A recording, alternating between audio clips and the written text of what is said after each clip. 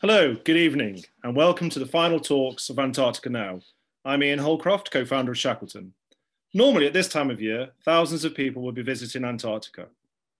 Scientists, researchers, filmmakers, explorers, and of course tourists. But unfortunately, Antarctica is essentially closed, so we're bringing Antarctica to you. If you're joining us for the first time this evening, welcome. It's great to have you. You can catch up on all the week's talks on our website, shackletonlondon.com. We've enjoyed incredible speakers covering a broad range of topics, from geopolitics, science, technology, photography, architecture, engineering, wildlife, and of course, climate change. If you've been with us throughout the week, thank you for your support. It's been a brilliantly attended event, and we've received incredible feedback from the entire audience around the world. This evening, we turn our attention to exploration, and it is my great pleasure to introduce two titans of Antarctic expeditions. At 6 p.m, we'll be talking to record-breaking polar explorer and Shackleton Director of Expeditions, Louis Rudd. I'll be hosting Louis on a separate Zoom link, so if we're running slightly behind schedule with Steve, please don't jump off. I'll give you the details at the end of this talk. So, first up this evening, I'm honoured to introduce Steve Jones. Steve is the Expeditions Manager of an organisation called Antarctic Logistics and Expeditions. ALE offer air transport, logistical support, and guided expeditions for those venturing into Antarctica. Steve could be described as the gatekeeper, but he is much more than just that. As well as the first port of call for those wishing to explore, he also monitors their progress and is their support throughout the expedition. Through our involvement in two record-breaking Antarctic expeditions, Scott Sears in 2017 and Louis Rudd in 2018-2019, we've got to know Steve well and has become a good friend of Shackleton. He is in a unique position to provide us with fascinating insights across multiple expeditions and how to respond to explorers' needs. Steve will be walking, maybe I should say pole calling, us through 100 years of Antarctic exploration. What modern explorers can still learn from the heroic age, and what are the future challenges? There will be an opportunity to ask questions, so please feel free to post any questions on the question and answer board, and we'll endeavour to get through as many as possible. It's a great pleasure to introduce Steve Jones. Steve, over to you. Thank you very much indeed. It's great to be here. Hello.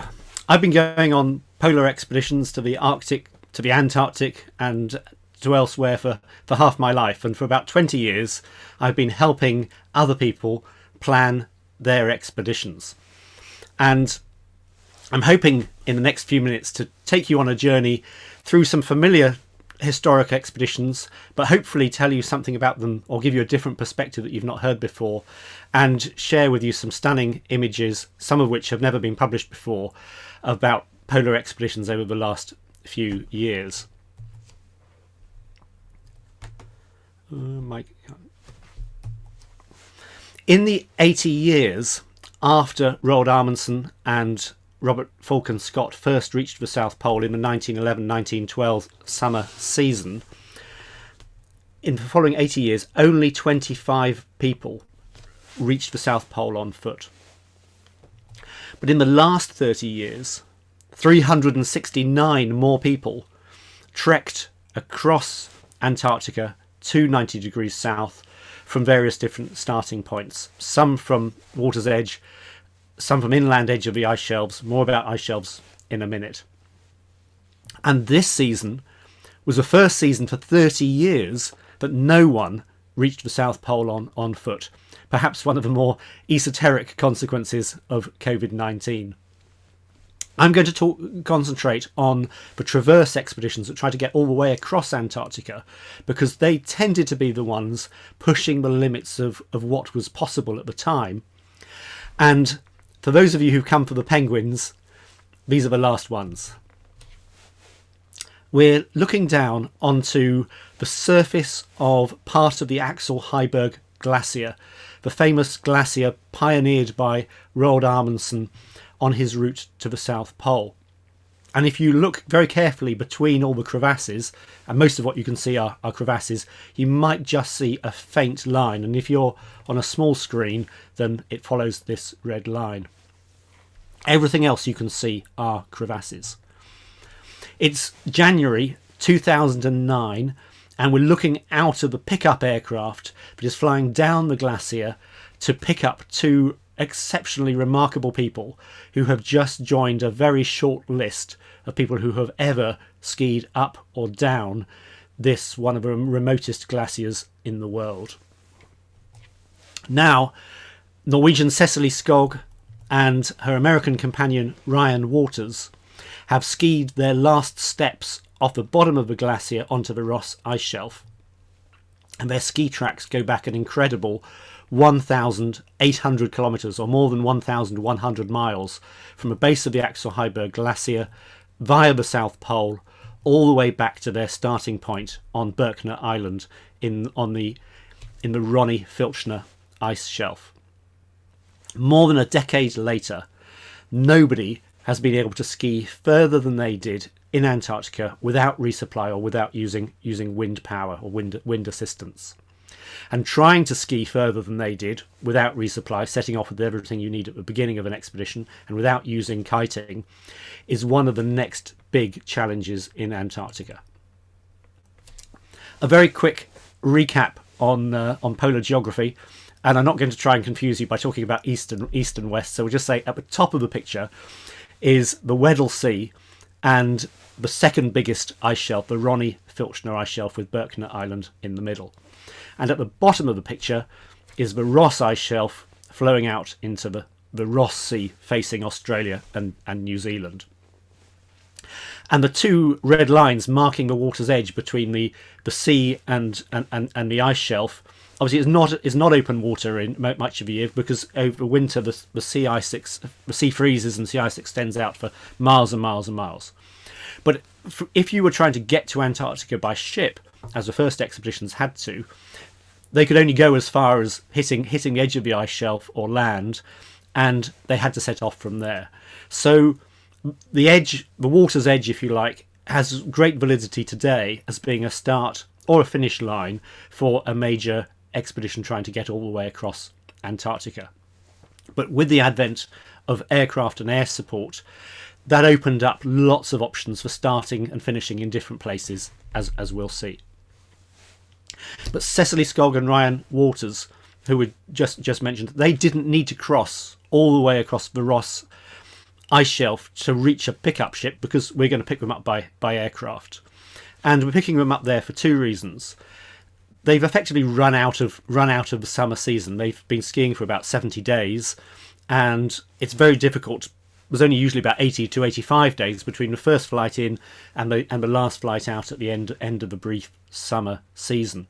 So they were pretty much out of time, and also that's where they had decided to stop, because they didn't think they would be able to go much further, setting off with everything they needed at the beginning of the expedition, an unsupported journey.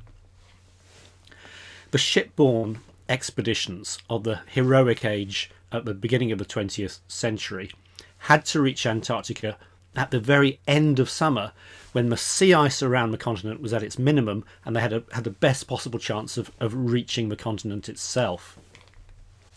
This meant they couldn't they couldn't set off on their ski expedition to the South Pole the same year that they travelled to Antarctica.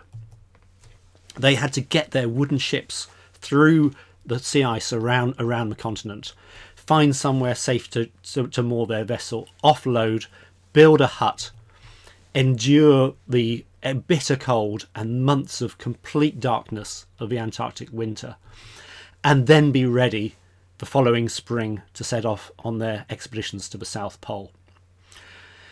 As we say a lot at work, what could possibly go wrong? This remained the logistics framework for anyone trying to go on an expedition to the South Pole right up until the 1980s. Going back to nearer the start, we all know that Captain Scott reached the South Pole in January 1912, about a month after Roald Amundsen's Norwegian expedition had beaten him to it. And here is Captain Scott and his companions looking at the tent that Amundsen had left at the pole as proof that he had been there. And to give some context to what I'm going to talk about for the next few minutes, we're going to spend a short time looking at the planning and the decision making that Captain Scott made during the outfitting of his expedition. An expedition preparing to go to Antarctica this year or next year can actually learn a surprising amount by giving careful analysis to the preparation and the decisions that Captain Scott and his team made as they prepared for their expedition. And Antarctica is the continent that has changed the least over the last 100 years. It is just as unforgiving today as it was in Amundsen and Scott's day. And if you make a mistake on expedition in Antarctica today, you very usually know about it before bedtime, and quite often before the first hour is up. And before we go on, I'd just like to point out one thing about the clothing in this photograph. Because when you're towing a sledge, even if it's -30, it's such hard work that you're generating enough heat, but you don't actually need to be wearing very many clothes under your outer windproof clothing. You absolutely need windproof clothing, and Captain Scott and his team have got effective, good windproof clothing. They've got big mitts, so it looks as though they've got good hand protection. But they've stopped now, and if this was a modern photograph, they would all be wearing down jackets or down parkas. Nowadays, when we stop, as soon as we stop, you pull on a big over jacket, and that stops you from getting cold because you're only wearing enough clothing underneath to keep warm whilst you're moving. And it took me a long time looking at these old photographs of Captain Scott's expeditions to really notice this point at all, and to think that they must have frozen and been chilled to the core every time they stopped because they didn't have more insulating clothing to put on. Now, the distance Captain Scott and his team had to travel to get to the South Pole at all was the equivalent of starting from a Shackleton shop in London and skiing all the way to Vienna, the South Pole, turning round and skiing and walking all the way back again. And Captain Scott needed to move a pyramid of supplies southwards through a series of resupply depots to feed himself and his team on their outward polar journey and the return leg back from the pole and back towards their hut and to safety. And I've looked really hard but haven't been able to find a graphic representation of this logistics planning, but this is the next best thing. This is the sledging plan drawn up by Aeneas Mackintosh, who was the leader of Ernest Shackleton's Ross Sea Party on his transantarctic expedition. Here are the outward journeys, 10 days out, 10 days back from their base camp on Ross Island, and they're doing multiple trips out and back to resupply or supply the first depot. And when that has got enough supplies and provisions in it, they move south further down the page away from their most northerly base camp, and by this method are slowly getting a sequence of depots established. If you looked at a logistics plan for a mountain, then it's the other way round. And this is the chart showing who was where when on the first ascent of Everest in 1953. These are the key geographical features of the mountain, and these are the sequentially numbered camps which equate to the depots that Scott and co had to lay across the Ross ice shelf towards the pole. A key detail, a vital detail that this shows not only is who was where when, but how long it took every individual to get back from their current task and when they were ready to start the next one. And I mention this because this is something that went really badly wrong for Captain Scott. And a final and very different example of expeditionary logistics. This is from the Falklands conflict in 1982. And this is part of the refuelling, the air-to-air refuelling plan drawn up by the Royal Air Force to get one RAF bomber from Ascension Islands to bomb the runway at Port Stanley in the Falkland Islands. 17 aircraft took off, and 17 aircraft were needed to deliver one aircraft that distance and get everybody back safely. It's a really complicated plan, made as simple as it can be. But the key thing for us is that at every stage there is spare capacity and reserves built into the plan. So if something goes wrong with one aircraft, they've got reserves and they can refuel each other and get everybody back to base safely. And expedition planning is effectively project management, an exercise in project management, in which one error, one mistake can cause the expedition to fail. And Captain Scott knew this, of course, because he'd been to Antarctica before. He'd led the Discovery expedition at the beginning of the century. And for me, knowing everything that he did know, it makes it really hard to understand some of the decisions he made and what, to my mind, are both strategic and tactical errors. Captain Scott had 6 years to learn the lessons from his and apply the lessons from his Discovery expedition. Ernest Shackleton had been back from his Nimrod expedition for more than a year before they set off on the Terra Nova expedition. But as we know, Captain Scott decided to use people, skiers and Siberian ponies and husky sled dogs and Wolseley tracked vehicles to move his supplies south through the series of depots that he needed to establish. It seems obvious, but that's 4 different methods of transport which are going to travel at 4 different speeds, but require 4 different types of expertise. But he needs to train his staff and his personnel in 4 different skill sets.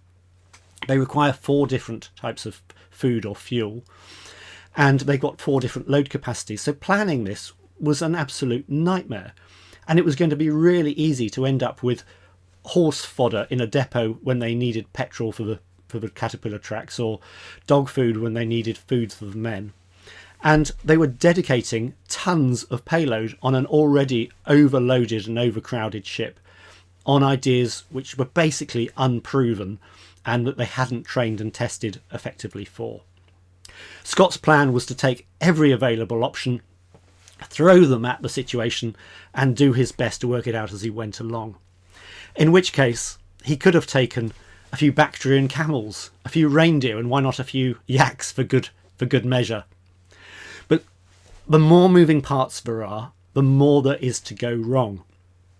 And Scott only had 1 expert on skiing, 1 expert on the ponies, 1 expert on the dogs, who ironically was the person who bought the ponies, and 1 expert in his motor sledges, who'd worked for a different company and not Wolseley, who sent his vehicles. And this overcomplication and dilution of expertise were 2 strategic errors which were going to come back and bite him. A principle of expedition planning today is to look for single points of failure and to work really hard to remove them. For example, today a satellite phone is an essential item of equipment, and to avoid the single point of failure you take 2. But then you look at all the cables, the charging leads, the ancillaries you need, and make sure you've got a spare for each of those, so there's no single point of failure in your communication system at all. You take 2 stoves, you take 2 GPSs, 2 compasses. Everything that is mission critical has a spare. But equally, weight is really important, and you can't afford to carry lots and lots of spares that you don't need. And this is one of the dilemmas of expedition planning today. You can buy really strong, robust stuff that won't break, but it's not the lightest option available. And this trade-off between light and durability and having spare capacity to cope when things go wrong are difficult decisions. And the longer the expedition you're planning, the harder these decisions are. In 1908, Scott went to the French Alps to trial 2 prototype French caterpillar tracked vehicles for his expedition. He chose the heavy one, and in fact it sank into the snow and didn't work. So he then moved on to working with Wolseley Motor Company in Birmingham, and they developed some caterpillar tracked vehicles for him. And they worked really well in Birmingham, and to his credit they did the right thing. They bore the cost of transporting them to Norway, where they could be tested in snow in low temperatures in winter. They didn't work. The steel that they were made from was very brittle in the cold, and an axle broke after only 50 metres of travel.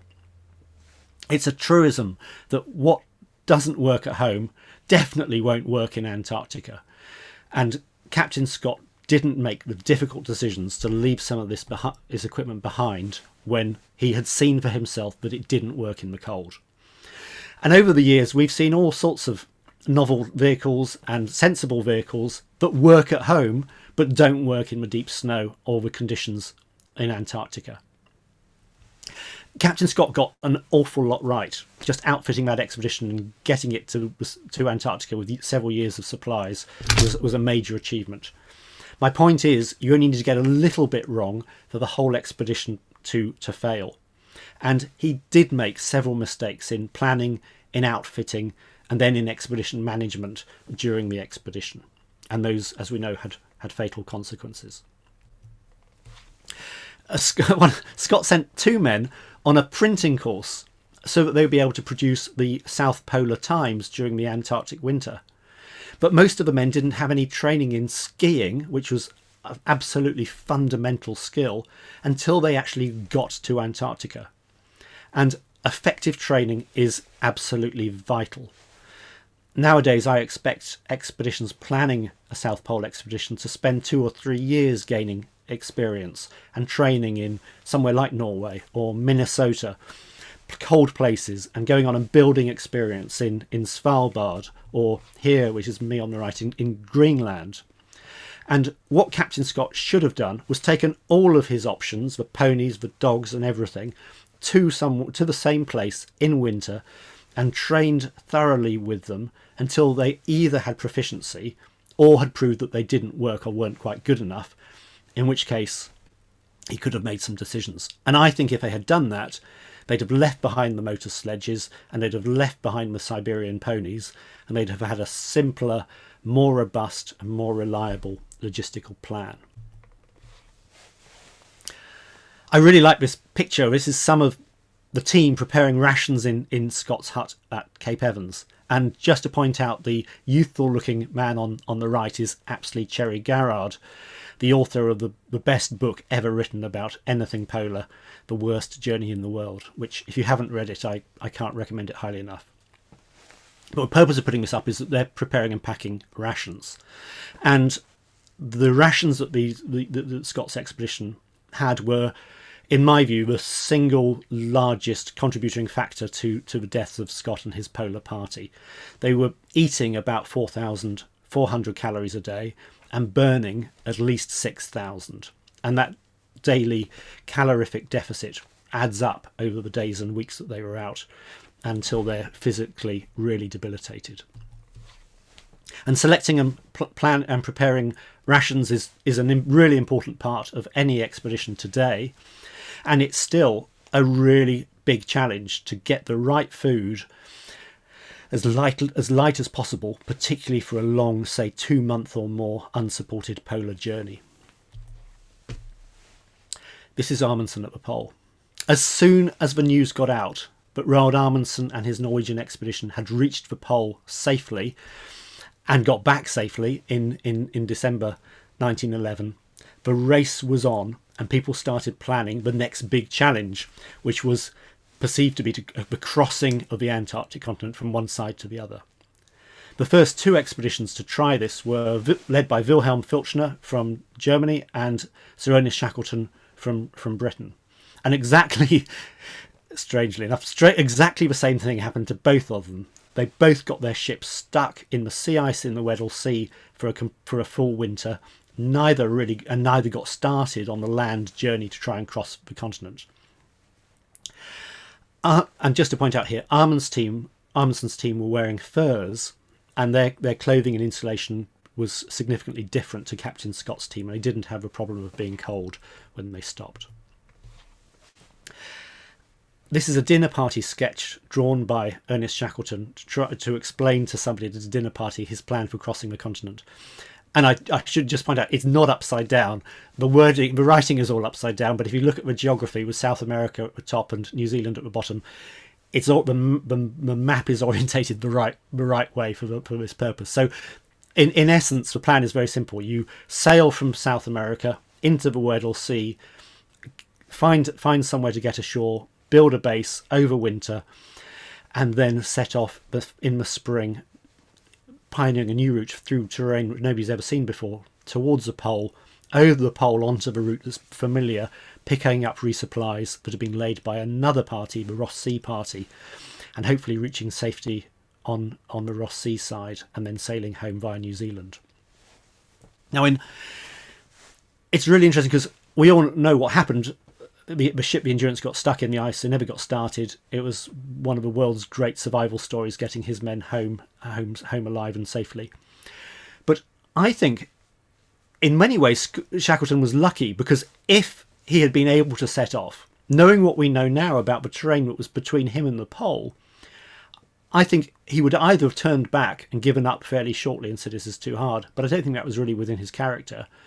Or, I think more likely, he and his team would have perished and disappeared without trace in the interior of the Antarctic. In which case, perhaps by now they would just be a footnote in polar history.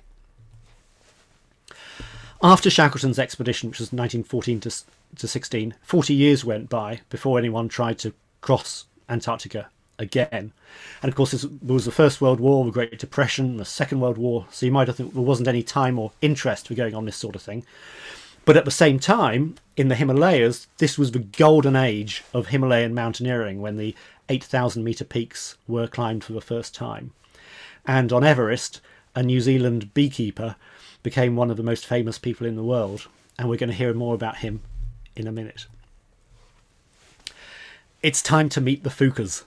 It's 1957, which was established by international agreement as the International Geophysical Year, and IGY was a really significant year for space and space exploration and space science on both sides of the Iron Curtain, and especially in Antarctica, where it launched a whole series of new research programs and new bases built and established for the first time.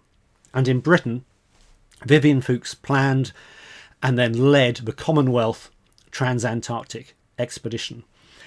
His plan was in outline to follow Shackleton's plan and Wilhelm Fulchner's plan, sail into, but he's now got a metal ship with an engine, into the Weddell Sea, build a base, overwinter, and then set off with every technical advantage that he can get towards the South Pole the following year. So he's got a spotter plane, he's got dog teams, he's got various different types of vehicle. And here he is. This is Vivian Fuchs, the expedition leader. I put this in because this map kind of amuses me. It's a newspaper graphic trying to explain the achievement of this expedition, but I think almost absolutely everything is wrong about it. They didn't start from where it shows, and they did go via the South Pole, and that isn't their route across the Ross Ice Shelf.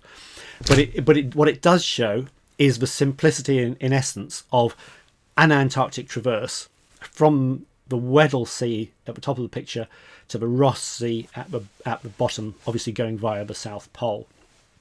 And this is something we're going to come back to time and again as the story unfolds. This is a really famous picture, but it isn't actually of a crevasse, it's of a chasm on the Filchner ice shelf. And these chasms are still there today, and nowadays you can see them on satellite photographs, and they remain a significant hazard for anyone travelling there today. Meanwhile, on the New Zealand side of the continent, Sir Edmund Hillary, back from Everest, was in charge of the New Zealand party, and they have established a new base called Scott Base on Ross Island, and from there they've pioneered a new route suitable for vehicles up onto the Antarctic plateau, and they're driving towards the South Pole with enough supplies to leave depots for both their return journey and for Fuchs's second leg as he comes across and meets them. And unlike Shackleton and all their predecessors, they had communications, so all of the moving parts of this extremely complex project could be coordinated and adapted as the situation evolved. This was a monumental effort by Britain and New Zealand, which succeeded in making the first crossing of Antarctica. Their journey was 2,158 miles, and it was an epic of human determination and ingenuity, mechanical problem solving, and drama after drama. Few expeditions would be able to replicate the budget and resources of this expedition, but several came close, and in the 1980s 3 expeditions marked the end of the era when expeditions could only get to Antarctica in their own ships and overwinter. And 3 expeditions, which we're going to look at very briefly, had one foot in the past because they arrived in their own ships, and 1 foot in the future because they had up-to-date and efficient air support. The first of these was the Transglobe expedition, led by Ran Fiennes. They drove across the continent using skidoos. This was a massive expedition. They were to go all the way around the world via both poles by surface travel. It was 7 years of planning and 3 years of expedition. And in my view, this was the best expedition of Ran Fiennes' career by a country mile. The second of the 3 expeditions was the Footsteps of Scott expedition, another 3-man team. They were the first people since Captain Scott in January 1912 to reach the South Pole on foot. They had no GPS. Roger Meir navigated using a sextant. They had no satellite phone, no comms with the outside world, no air support until they reached the pole, no Twitter feed, no Instagram, complete isolation, and a level of commitment and risk that simply doesn't exist today. For Rob Swan, this expedition was the start of a lifelong commitment to campaigning for environmental protection and for Antarctica. And today, some expeditions place huge importance on the meaning of the word unsupported, which basically means setting off with everything you need at the beginning and not having any resupplies or help along the way. But expeditions now have satellite phones, 2-way tracking beacons. There's Antarctic Logistics and Expeditions there with a base providing safety cover with ski-equipped aircraft on standby. And in reality, the level of support that even the remotest expeditions have today was absolutely unimaginable to these of only 35 years ago. The third expedition was led by Norwegian Monica Christensen, and she took the risk of not overwintering and trying to get to the pole using 2 dog sled teams in 1 summer season. But very sadly for her, they were delayed by the ice, and they got to the starting point at the Bay of Wales, where Amundsen had started, about 3 weeks behind schedule. And they came under huge political pressure to turn back and not to run the risk of calling on government resources to help them. And sadly, I think they did turn back, and she didn't quite make it to pole. But Monica Christensen has done a huge amount in Antarctica, both before and after this expedition, and she deserves to be much better known. By 1989, expeditions didn't need their own ship anymore. They could fly in and out of Antarctica in 1 summer season using a company called Adventure Network International, or ANI, which became ALE, or was taken over by ALE in 2003. And the high point of the era of dog sled expeditions was this 1989 International Trans-Antarctic Expedition. It's a never-to-be-repeated expedition. They spent 220 days dog sledding, as you can see on this red line, from near the top of the Antarctic Peninsula, round the Ellsworth Mountains to the South Pole and out across East Antarctica, which is very, very rarely travelled by non-government expeditions, via Vostok out to Mirny, a Russian base on the right-hand side of the picture. They travelled 6,020 kilometres, or more than 3,700 miles, and since then dogs have been banned from the continent, and it'll never be repeated.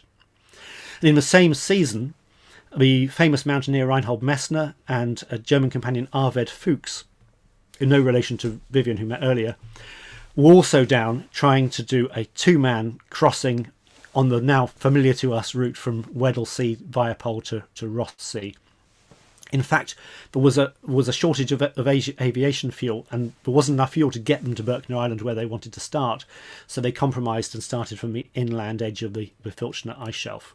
They also had a resupply, and they used the best available kiting technology to try and, if you like, horizontal parachuting to give them wind power to tow them along when the wind was going in the right direction. And they obviously had 80s hair. They were the first expedition to use GPS. They no longer needed to learn how to navigate with a sextant. And Reinhold Messner's achievements in mountaineering were absolutely exceptional. As many of you will know, he was the first person to climb all 14 8,000 metre peaks in the Himalayas, the first person to climb Everest without oxygen, the first to solo Mount Everest. And in addition to being famously fit and determined with physical fitness training, he applied himself with a level of professional planning and detail to get everything right when he transferred his knowledge from mountaineering to polar travel. But he did an exceptionally good job. And for example, he realised that if you're going to cross-country ski towing a sled, you need to have softish cross-country warm soft boots. And if you want to kite and you be towed along using the wind, you need to have rigid plastic ski boots that can be clamped down onto your skis. And the trade-off there was you need to take 2 pairs of skis and 2 pairs of boots, which they did. 3 years later, the 2-man British team that sounds like a 4-man team of Twistleton, Wickham, Fiennes on the left and Stroud on the right set off on basically the same route as everybody else from Berkner Island via the pole to try and get to Ross Island, 2,800 or so kilometres away. Their plan was to ski unsupported, setting off with monstrously heavy sleds with everything in that they needed for the whole expedition. They weren't allowed to resupply, but they also allowed themselves to use the best wind power technology called upskis that were available at the time. And for reasons I've never understood, they didn't learn from the success of Messner's expedition or the success of the International Trans-Antarctic Dog Sled Expedition, and they made some really quirky equipment decisions which didn't work for them. For example, they took 1 pair of rigid or semi-rigid plastic ski mountaineering boots and tried to go the whole way in those. And for any of you who've ever tried to walk half a kilometre across a ski resort in plastic ski boots, you'll know how uncomfortable that is. And unsurprisingly, they shredded their feet and their sense of fun. They also made some weird navigation route finding decisions along the Filchner ice shelf, which didn't work out very well. And they basically went through the shear zone along the edge of the island to avoid the height gain to get onto safe flat terrain on the top of the island. They ran out of puff after an incredible 94 days on the Ross ice shelf. They came down the Beardmore Glacier, pioneered by Shackleton and Scott, but they didn't have any fuel left in the tank to get across the Ross ice shelf. And if you read Mike Stroud's really excellent book, Shadows on the Wasteland, you'll be shocked to read how close they were to dying at the time when they were picked up at the end. They were really hospital cases at the end. And this is an important point for expeditions today. Courage, perseverance, determination are just as important now as they were then, but they've got to be matched by technical ability and technical knowledge and proficiency. This is also a really significant expedition in our story because by the terms of their own aim of doing water's edge to water's edge crossing, they hadn't succeeded. But obviously if you're a professional explorer, you need to get some success out of every expedition and every story, and so Ranfines moved the goalposts a little bit and said, well, we succeeded in crossing the continental landmass, if you're just ignoring the Ross ice shelf. But the Ross ice shelf is hard to ignore. It's the largest body of floating water in the world. It's 500,000 square kilometres. It's the size of Spain, or for British traditionalists when it comes to size comparisons, it's 24 times the size of Wales. But thanks to the availability of aircraft and modern support, not making it to a finishing line was no longer a death sentence. And the polar community assessed that it was probably possible to do better on route planning, probably possible to do better on equipment, and suffer a bit less. And a race was on to become the first person to try and ski solo across Antarctica from coast to coast. And the rules that people came up with were that it was okay to use whatever wind-powered technology you could, to have some wind assistance, but you couldn't have any resupplies. It was going to be an unsupported crossing using wind assistance.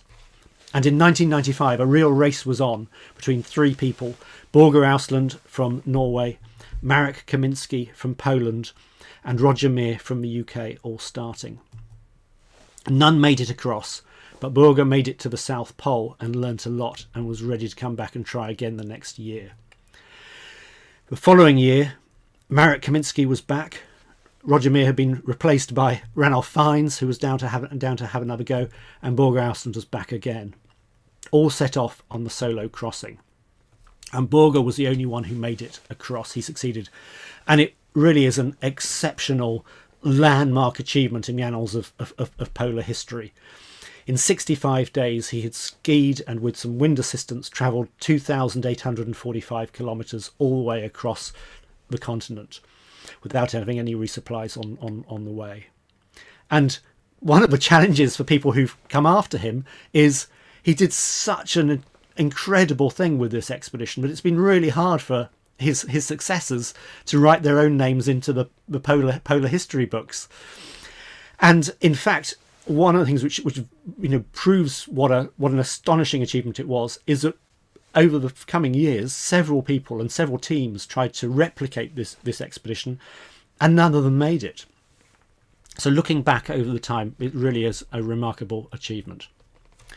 This is a quick reminder of his route, so very similar to that planned by Shackleton and actually travelled by Fuchs.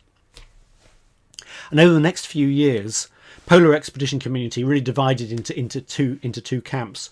Those who used the really rapidly developing wind power technology, where kites have got better and better and better, and the human powered sled hauling journeys. And they're really now very different things. The technology has improved a lot since Borger's day, and they're now as different as rowing and sailing. You could think of them as two different polar sports played on the same pitch. Now, there have been a lot of men and not many women in our story so far, but women have been travelling to Antarctica and skiing to the South Pole since the start of the air-supported era in the 1980s. Liv Arneson was only the second person to ski solo to the South Pole and the first woman to do so. And then she came back with Anne Bancroft in 2000 and very nearly succeeded at a monumental crossing starting from Queen Maud Land. In 2003 there was another race when two British women found themselves to be both planning to try to become the first British woman to ski solo to the South Pole. Fiona Thornewell and Rosie Stancer down on the left there, they both succeeded. They both did really well, and they knocked days off the then existing sort of speed record time or fastest time to the South Pole from Hercules Inlet. And this record was broken again by Hannah McKeon a couple of years later. In 2011, Felicity Aston became the first woman to do a solo crossing of the continental landmass, and she started from the base of the Leverett Glacier, skied up there to the South Pole, and then all the way down to Hercules Inlet on the Ronnie ice shelf. In 2015, Henry Worsley became the first person to try effectively Felicity's expedition, but without a resupply, trying to become the first person to get all the way across the continental landmass without resupply and without using wind power. And as most of you will know, tragically, he died in hospital of peritonitis at the end of his expedition. He'd skied for 71 days, and no one has ever skied further than him solo and unsupported. His distance record still stands to this day. And the photograph of Henry is actually at the end of an earlier expedition, and the compass he's holding is Ernest Shackleton's real compass. Ben Saunders was the next to try, and he stopped at the South Pole. He realised he hadn't got enough time to carry on to complete the traverse, but adding to his already impressive achievements in both Antarctica and the Arctic. Now, let's pause for a second and look at the current state of play for logistics and the facilities and options for expeditions wanting to come to Antarctica today.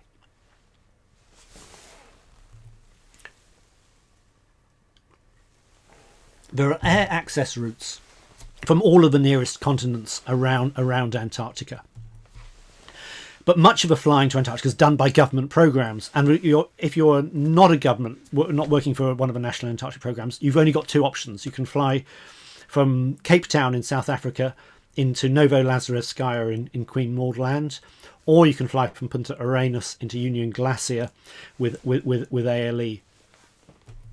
And as was said in the introduction, I work as the expeditions manager for Antarctic logistics and expeditions, and ALE can get an expedition to pretty much anywhere in West Antarctica, but we can't go to East Antarctica. It's just too far for the range of our ski-equipped aircraft. We can get people to the Bay of Whales on the Ross Ice Shelf, but we can't get people to McMurdo. It's just a bit too far. This is ALE's Union Glacier camp, showing the socially distanced staff accommodation. And the scale of the operation is really impressive, and the pool of knowledge within the staff team is unequalled. All Antarctic expedition plans are restricted by 4 factors: the team's abilities, the money they've got available, the time available between the first flight in and the last flight out, and the range, as I mentioned, of the support aircraft. And what's interesting is only the first 2 of these are within the control of an expedition. Thanks to Eric Phillips of Icetrek for this map showing new expedition routes. And you can see here a cluster of starting and finishing points in West Antarctica supported by ALE, and a cluster up here in Queen Maud Land accessed from Cape Town. All of these Queen Maud Land routes are kiting expeditions where people have used wind power to travel the 2,000 kilometres or so from there to the pole. No one has yet skied from there to the pole without using wind power. Oh, there's an idea. Most ski expeditions come and challenge themselves on 3 established routes: Hercules Inlet, the Messner Start, and Berkner Island, which you've heard quite a bit about. And in theory, if you're looking for something new to do, you look at the map, there's lots of Antarctica with no lines going to the pole. So in theory, there's lots of areas where you could ski a new route. But in reality, either it's going to be super expensive to get to, or it's so far away from the pole that you probably wouldn't be able to do it in one summer season. And this brings us up to 2 years ago, when half a dozen people were planning and hoping to become the first person to ski across the continental landmass without resupply and without using wind power. It's 900 miles or 1,444 kilometres of a significant, tough polar journey. It's equivalent of setting off from a Shackleton shop in London and skiing to Frankfurt. 2 people got the funding to start the race: Colin O'Brady from the United States and Lou Rudd from Britain, who, as you know, is up next this evening after me. This is their route, and this shows their route compared with Cecily Skogg and Ryan Waters, who we met at the beginning. Lou and Colin O'Brady's route is about 300 kilometres shorter, but arguably they probably had a harder time, and their achievement is just as significant because they went solo and had to take everything. And this shows the route, the 2 unsupported, human-powered, compared with Borger Ausland's amazing expedition with some wind power. And polar travel, it's not football or chess or golf or anything else that's been around for a long time, where there's one game and one set of rules that everyone complies with. This is a range of options with unwritten rules, and you can start and finish anywhere. You can define your own style of travel. The only really important thing is that you have integrity and honesty with yourself and the outside world about what you're planning to do. And then if you don't achieve what you've set out to do, you're honest with the outside world about what you've actually done. The next big challenge is to see if anyone can ski without resupply the full coast-to-coast crossing from Berkner Island via the South Pole down to past the inland edge of the Ross Ice Shelf, across the massive Ross Ice Shelf, out to the water's edge. Cecily and Ryan, who came the closest, skied 1,800 kilometres, but this would be a distance, depending on which route you go, of at least 2,650 kilometres. So adding another 850 kilometres is going to be an absolutely massive challenge. If you look into it, it's actually probably better to start the other way round and start from Bay of Whales and ski towards Berkner Island. Sir Ernest Shackleton called anyone's first polar experience the baptism of frost, which is a great phrase. I love it, the baptism of frost. And Antarctica remains a unforgiving, challenging, captivating and enthralling place today, as it was for Scott and Shackleton and Amundsen. It's a truly, truly special place, which is going to be an arena for pushing the limits of human physical, physiological and mental boundaries and endurance for years to come. And I personally can't wait to look forward to seeing what happens in the next few years. Thank you very, very much. And I would just like to finish by acknowledging and saying a big thank you to everybody who helped me with pictures and picture research for this. Thank you to all of you very much indeed. Thank you. Ian, back to you.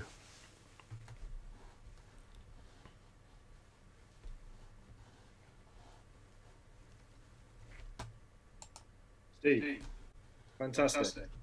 That's great. Thank you so much. How wonderful. It was a whistle-stop tour through 100 years of Antarctic exploration. Fantastic. Okay, we are running fairly tight on time because we're hosting Lou, but questions are coming in thick and fast. So, right, let me throw a few at you then, Steve. Rena Shah, fantastic talk. Thank you. What challenges would you say is or are left for Antarctic exploration adventure? You've probably just answered that question right at the very end. Give I guess, a bit of an idea, because the summer season is, what do you say, 80 to 85 days, roughly? 80 to 85 days. It is possible to make it longer, but it's very expensive to do so, because you've got to basically pay to keep aircraft on charter and a base open. So if you've got deep pockets, it is possible to extend that time.